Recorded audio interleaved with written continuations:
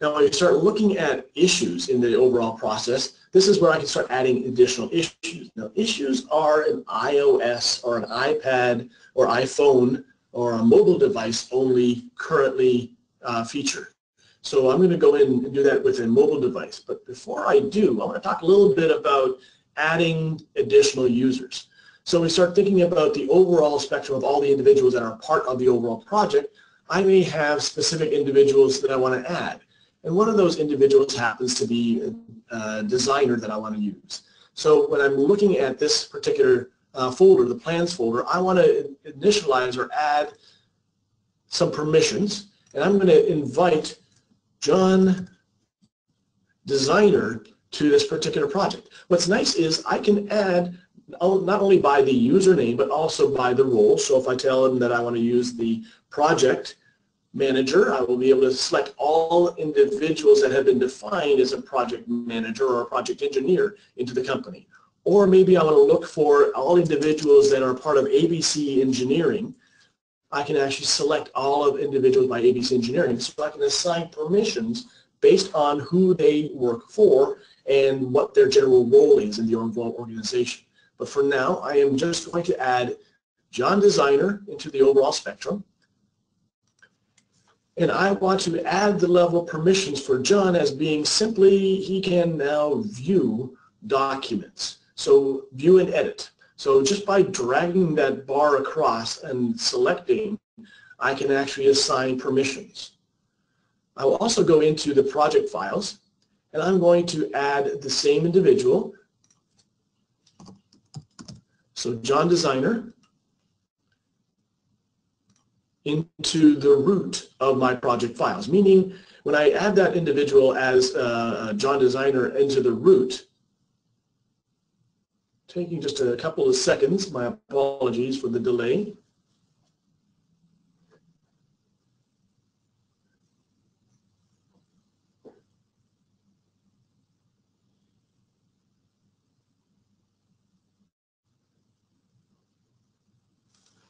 A little longer than I had anticipated.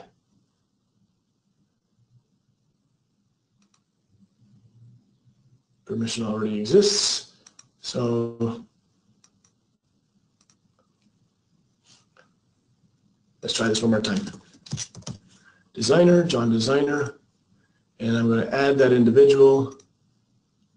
Permission already exists, interesting. Now if I continue on into this other view, for some reason or another today it is just not playing well with me. I'm going to add him into this particular folder again, John Designer, see if this has changed.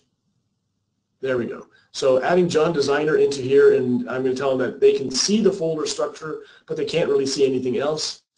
But in the architectural folder, I will look at this directory and say I want to promote them to be able to view edit in this particular folder. So we add inherited permissions. So in the root level, they are general permissions under publish. That means that they can see the folder structure but can't see the contents of it. But in the architectural, they can see and view and edit in the information that exists inside this folder. Now that's very quickly just adding in a couple of very simple use cases. I do want to go back to the plans section again, and when I talked about this particular directory containing my Revit project, I would also like to now upload a new document. The document I want to bring in is in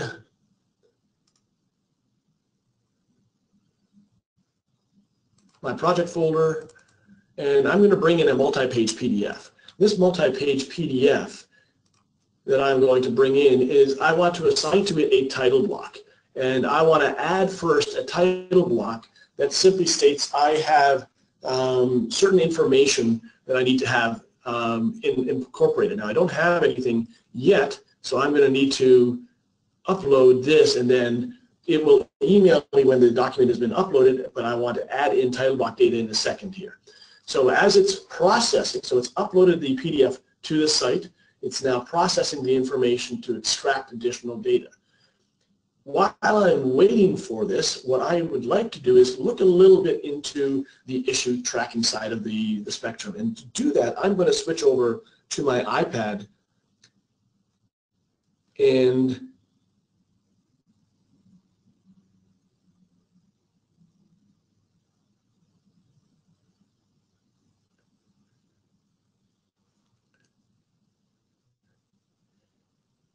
I am having wonderful issues here.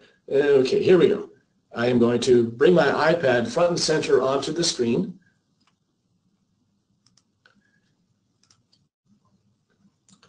And in here, I'm going to launch into my Docs application. So I'm launching as John Designer.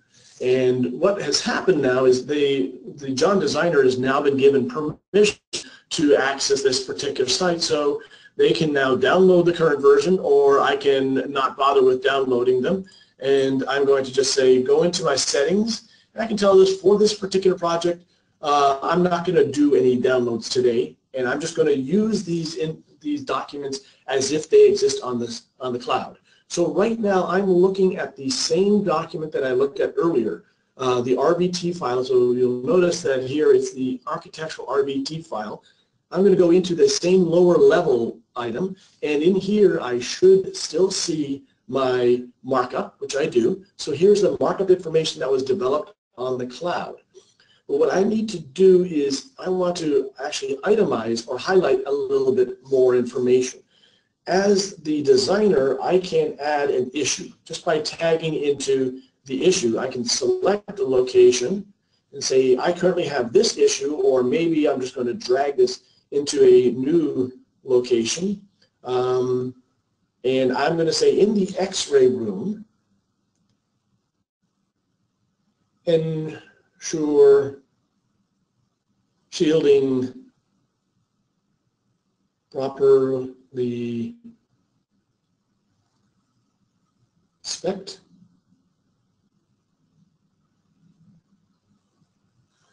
All right, so I want to put in information about the shielding. I want to ensure that the shielding is properly specified in that location. And I can tell them that this location happens to be in my X-ray room, and I can assign it to a specific individual. So I'm going to assign this information to myself, and I'm going to give myself a specific due date as being the end of the week. Once I create, initially when I create these particular rooms or these issues, they always come up under draft mode. So they always start in draft. I'm going to say save this. So we now have located a particular issue. So if I want to look at the issue listing, in the sidebar, it'll show you all the different particular issue lists that are in there. It'll show items based on optional search criteria. Notice here that we have an options bar. The options bar allows me to sort based on any status or any assignee. So I can look for all issues that have been assigned to me so that when I come in here, I see only the items that I need to work on. So once I'm going to select this item, and I'm going to promote this from a draft to an open issue.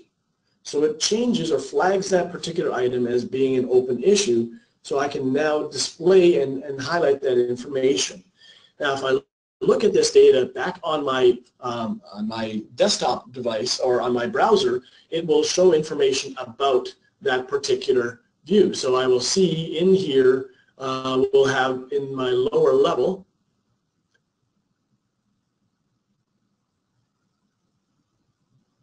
you will see that particular issue has now been flagged back to my document. So I have all that information being carried over. I have all the data about that particular issue being carried over. However, I cannot actually act on any of the issues that are in the on the browser-based environment. All the enacting tools are inside of the iOS application.